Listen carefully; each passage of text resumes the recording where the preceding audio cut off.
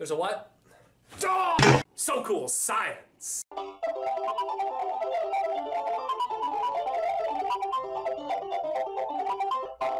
Dear Crazy Chris, why don't spiders get stuck to their own webs? Okay, so you probably assume you already know the answer, but you know what they say about assuming?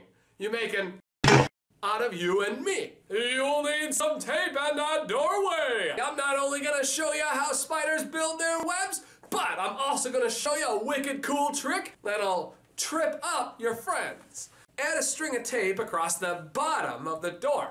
Then make an X across this tape. Then you're gonna reinforce it the same way spiders do by adding a couple of pieces of tape like this.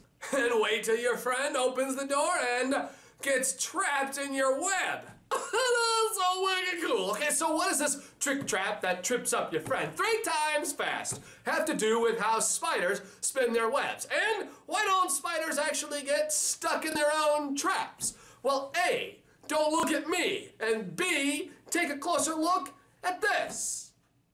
You may have heard that spiders don't get trapped in their own webs because spiders lay down sticky and non-sticky web strands. This is not accurate, as all spider silk is naturally sticky, although spiders do control the thickness of strands, which can make the silk more or less likely to stick to its food. Another reason you might have heard is that spiders have oil on their feet, which stops them from sticking to their own web. This is completely wrong, as there is no oil-producing glands whatsoever anywhere in the anatomy of spiders. The real answer is that spiders do sometimes get caught in their own webs. However, spiders have evolved opposable claws on each of their feet, which are used to help remove the sticky web from each foot. Insects do not consist this opposable claw on their feet, which means that it's more difficult to remove themselves from the stickiness of the spider's silk. Each day, a spider will eat its own web, leaving behind only the structural frame and reconstruct a new one. Spiders pay close attention when constructing their webs to the spots where they caught insects the previous day.